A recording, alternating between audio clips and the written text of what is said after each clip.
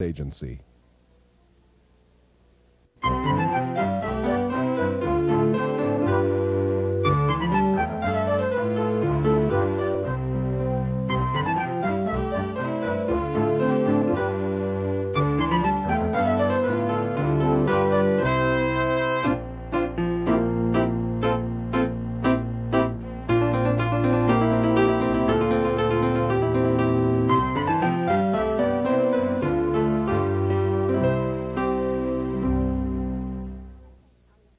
Hello, welcome to All About Kids.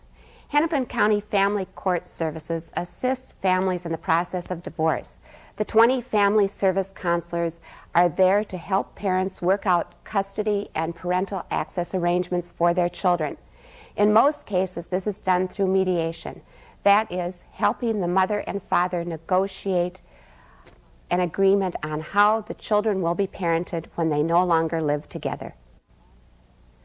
When a family is stuck and can't negotiate its own custody agreement, or when the parents need more help, a family court services counselor makes a recommendation to the judge about how the children should be parented. The judge then makes the final decision for the family.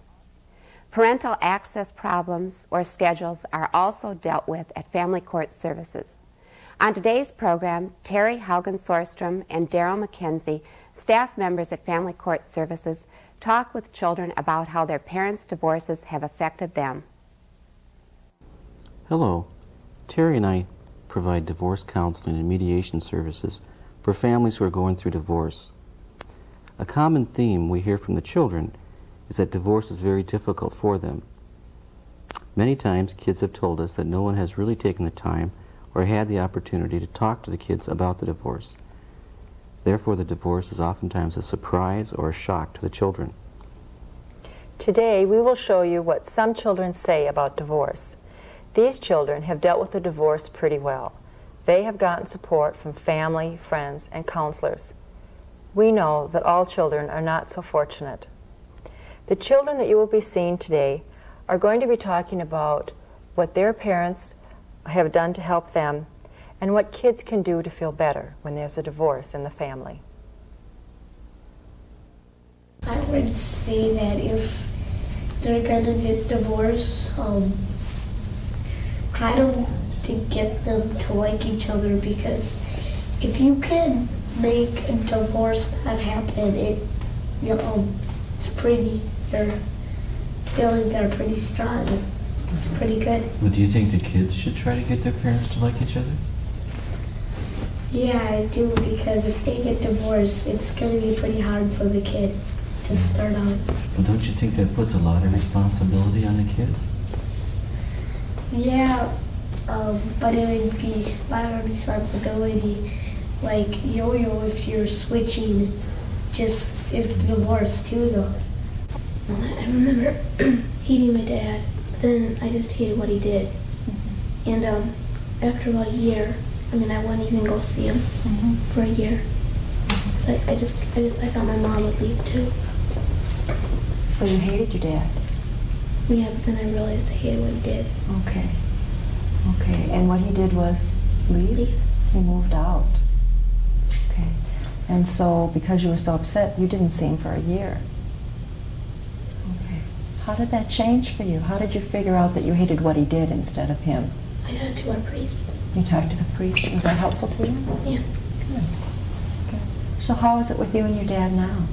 Well, it's pretty good, but remember, I don't know, I just got this thought a couple of months ago. Whenever my dad talked to my mom, because he was a good guy, she was bad, and vice versa with my mom and my dad. And do you still hear those things between your mom and dad, that the other one's not so good? Sometimes. How does that make you feel? I don't know, it's like I'm supposed to pick a favorite, but... Oh. So you think when you hear one of them say bad things about the other one that you're supposed to agree and pick a favorite then? You're in the middle. Michelle, you said you talked to your priest about what was going on with you at the time of your parents' divorce? Yeah, well, I thought it was a sin to hate my dad. Did you have feelings of guilt regarding that? Yeah. I didn't feel very angry because it was building up for about a year. I mean, I could tell they were always bickering. I was in 2nd grade then. Oh. I mean, I don't remember very well, But you remember them being unhappy. I remember stating to them, "So, Mom, when's the divorce?" or something. I mean, I'd say that, and I mean, but I didn't know that.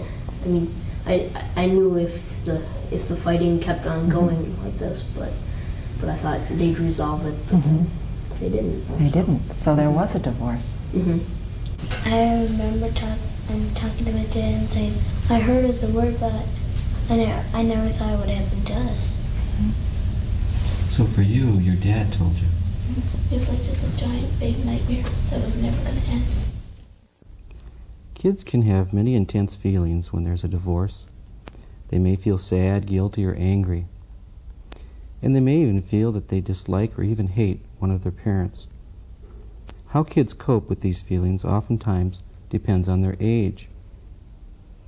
Children of different ages may have some of the same feelings, but the ways they cope are much different. And even though some kids knew that their parents were unhappy, they are surprised when they hear that their parents have decided to divorce.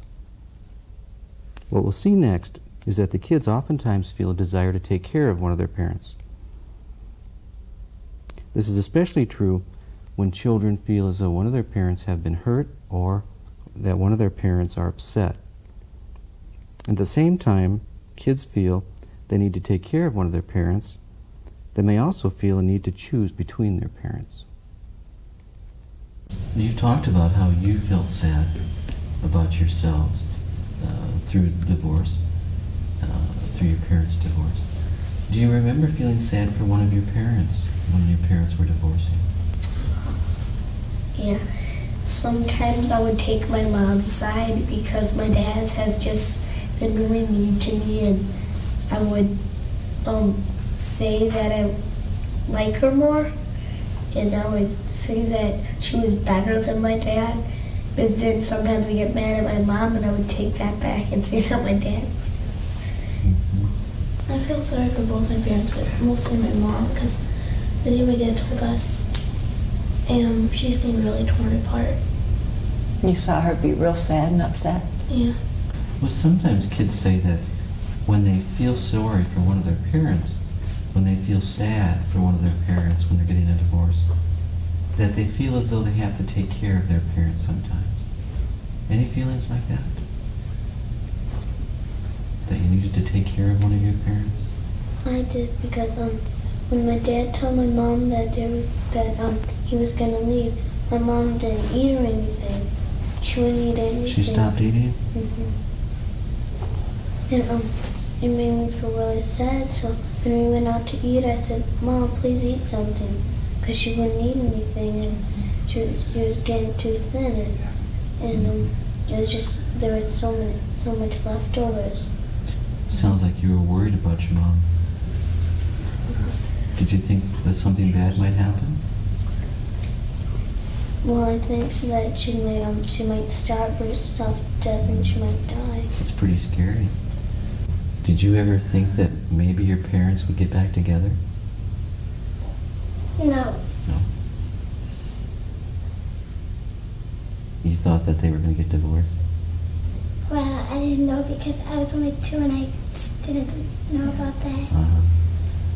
It's just mad because my mom was with Dad. Did you find it confusing when you think back on it? Sort of. Sort of. You know, that can be a very confusing thing, can't it? Yeah. Because you're so used to your parents being together, and then other people come in and take their position. It seems very confusing at times. When you have that feeling that you need to choose between your mother or your father, how do you change that?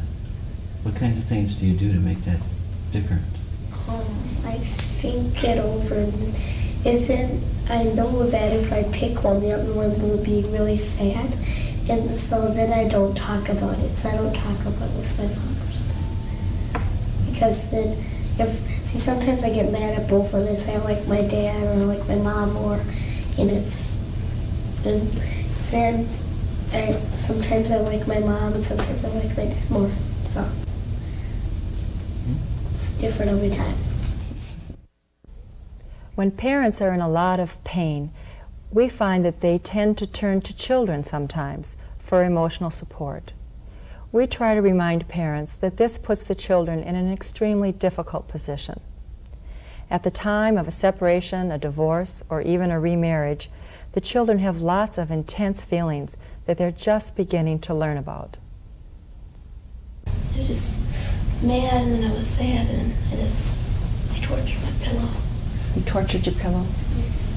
Is that what you do sometimes? Yeah, I hit my pillow. I don't try to take it out on my friends and stuff. Take it on my pillow. Pillows don't talk back? No. I just talk to my teddy bear and my doll. They have my bed and hug them and talk to me. They're like best friends? Mm-hmm. Do they understand? I don't know. Sometimes I think they do. Yeah. Is it hard staying connected with both your parents when they don't live together anymore? I think. Sometimes it is, yeah. And it's confusing. Confusing. Yeah. What's the confusing part? Well, sometimes you'll get mixed up and go to the wrong house after school and you don't know when get in trouble. Oh. You know? Okay. So that's the confusing part? And I get mixed up sometimes. Okay. Sometimes when my mom and dad, even though they're not seeing each other often, when they get in a fight, I would either ask them, would you like some juice or something? And then they would stop getting in a fight because they wouldn't be together, and then they would stop it, and then we would leave. Oh. And so I just want to get them out of the fight so they won't yell at me. And sometimes they'll get mad at me. And it makes me feel better when they're not fighting. Often kids say that the fighting between their parents, whether their parents are married or divorced, is tough on them. Kids may be anxious or nervous about a parent moving out of the home. They, like their parents, grieve over the loss of the way the family used to be.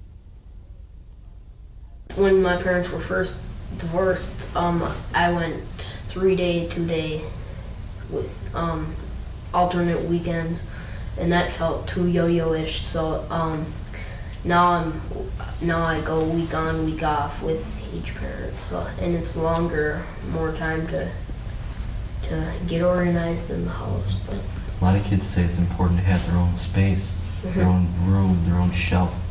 Did you have feelings like that you missed having that? Well, I felt like I had 2 shelves, one at How did you work your clothes, taking your clothes? Every Sunday night, every Sunday night I go to my mom's house and I stay there till the next Sunday night and I go to my dad's house. I pack up paper bags full of clothes and I go to my dad's house. It's just really confusing for my friends and they don't know what to call who or who is this. But if I do correct them right away when they say, is your mom or is your dad or your stepdad, and I make sure that I do correct that right away. Then sometimes when my friends come over and Ken's here, they call him stepdad, and I don't like that because I just don't. He's just a dad. He's a normal person. And there's a friend who's always careless. He forgets everything, and he always calls him that, and I get mad at him a lot. And what do you want people to call Kent? I just want them to call him Kent because he's like a dad. He is one to me because. So you've got 2 dads. I think the parents should set the kids down and tell them what exactly is going to be happening and who's going to, where they're going to live, when, and will they ever see the other parent that they're not living with. And that they should stress the fact strongly that it's not the children that they don't love anymore, it's the parents that are getting a divorce, and that's not going to change how they feel about the children. So something like your mom will always be your mom and your dad will always be your dad, even though they choose not to live together anymore. Something like that. What about if you were giving other kids advice about maybe a divorce in their family? What would you tell them? You should probably not try to pick favorites. I mean, it probably just won't work. I mean, it can in certain situations, but it didn't in mine. So by picking a favorite, you mean like you're sort of in the middle? You have to be loyal to one or loyal to the other? You shouldn't listen to what one of your parents is bad-mouthing about the other. I mean, because it would just get you into a mess, huh? Yeah. Well, I have a question for all of you about this, but do you think it's ever safe to tell your mom and your dad that you don't like to hear them saying bad things about the other parent? Or would that get you in trouble too? Is it ever safe to say, please don't say that? What do you say, Chris? I have before, and they both understood what I said, and they both try to avoid that now. But it took me a long time before I felt that I could do that or say that to them. What kinds of things do you think made it easier for you? I saw my dad a lot, and my mom and my dad didn't seem to fight a lot. They were still friends, they just didn't love each other anymore. So being able to see both of your parents and your parents not fighting. Yeah, that made it pretty easy. You know, that's what we find too. And that's what many scientists have found, is that when parents don't fight, and when the kids get to see both parents, that things tend to turn out a lot better. Are you surprised? Not really. We're not either. I often hear that kids think that the divorce is their fault. Parents can be helpful by telling the kids that the divorce is never the children's fault. They can also communicate to the children that the children do not have the power to fix the marriage. When a parent gets settled into a new relationship with a boyfriend or a girlfriend, or a remarriage, this is not only hard for the parent, but oftentimes is difficult for the child. We know that divorce is very stressful for children, that children grieve, and that children often hope for a reconciliation between their mother and their father. The children that we have seen today are fortunate to be able to have relatively free access to both their parents in a relatively unconflicted environment. Children do need someone to listen to them and someone to answer their questions. Parents can be very helpful and very reassuring to their children. They are in a wonderful position to talk to their children and to listen. And they can remind the children that while parents may stop loving each other, they never stop loving their children.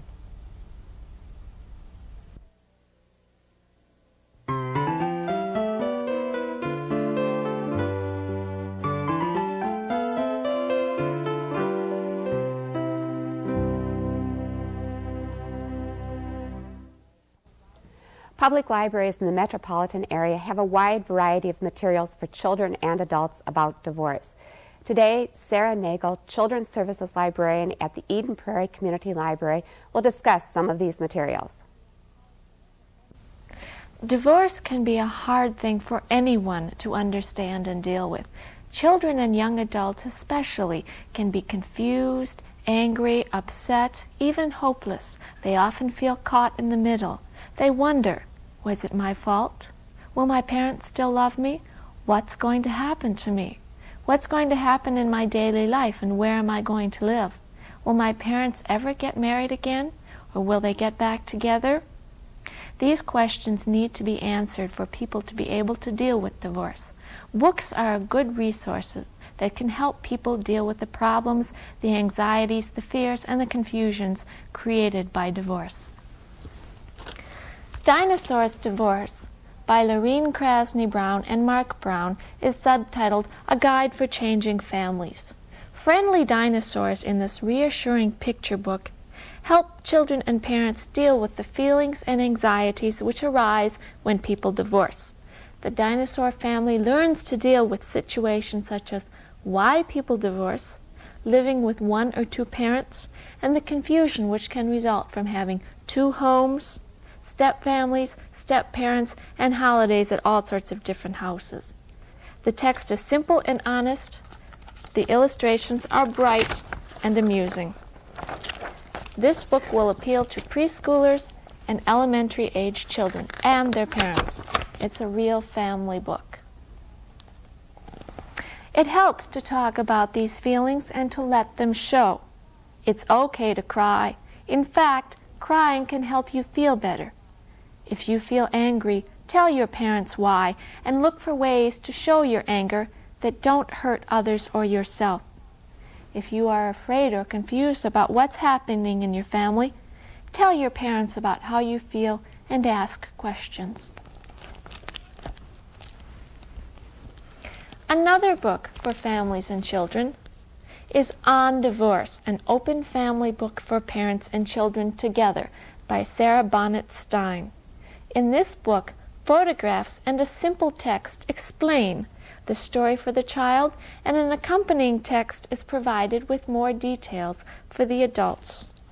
This resource helps to provide support in answering questions children may have about the story and about the idea of divorce. "Where is Daddy?" Becky asks at supper time. "Stop nagging," her mother shouts. "He's working late again." And then the text says, not knowing what is on Becky's mind, her mother can't be very helpful, but she could offer more. She could, for instance, ask why Becky is so worried about where her daddy is, or reassure her that nothing has happened to him. This is indeed a good book for children and parents together. Jill Cremens, in How It Feels When Parents Divorce, wanted young people to talk about their feelings and their concerns so that she could make a book which would help other young people face their concerns. What Jill Cremens has done is taken realistic pictures of 19 young people who have gone through divorce and accompanied that with their own stories, their own honest feelings about what they thought about the divorce and how they have dealt with it and how they are still dealing with it.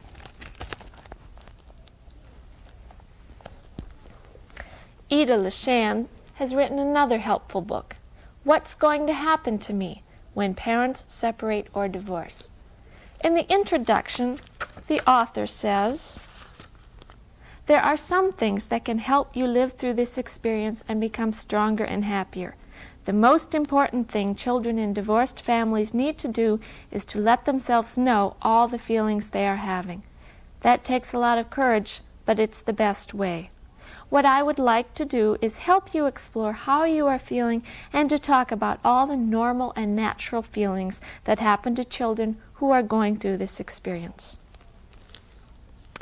In a warm, empathetic manner, the author discusses the various stages of divorce, how to get through the painful time beforehand when things are going wrong, but you don't know what's happening and you don't know why. Understanding just what a divorce entails in legal terms and the consequences for your family life in terms of custody, visitation rights, money problems that you may encounter, and feelings that you have when dealing with your two parents. How to cope with your life now that the divorce is a fact and your life is now very different. How to deal with new family combinations, living with step-parents, step-brothers, step-sisters. And finally, how to view the divorce and make a life for yourself now that you know what the future may hold. Fiction and stories is also a good way for children and young adults to deal with their feelings and to see how other people have coped with the problems of divorce. In Don't Make Me Smile by Barbara Park, 11-year-old Charlie Hickel is extremely sensitive and he is extremely upset when his parents get a divorce. He says, "One of the worst things about my parents' divorce is that I'm supposed to go around smiling all the time. When they were together, I never had to smile unless I felt like it. But now, ever since they split up, I have to keep looking real jolly all the time. If I don't, it makes them feel guilty. Cheer up, cheer up. That's all my mother keeps saying. Then she tries to make me smile. If there's one thing I really hate, it's having someone try to make you smile when you don't want to. Well, Charlie has a hard time talking about his feelings, so he takes them out in other ways. He's disruptive and rambunctious in class, and he gets upset with his parents over the most trivial things. Finally, his parents, with the help of a counselor, help Charlie discover his true feelings so that he can talk with them. He learns that it's impossible to be sad forever, and that even he has started to smile when he looks in the mirror. Another good book for young people is The Divorce Express by Paula Danziger. You know all those novels about divorce?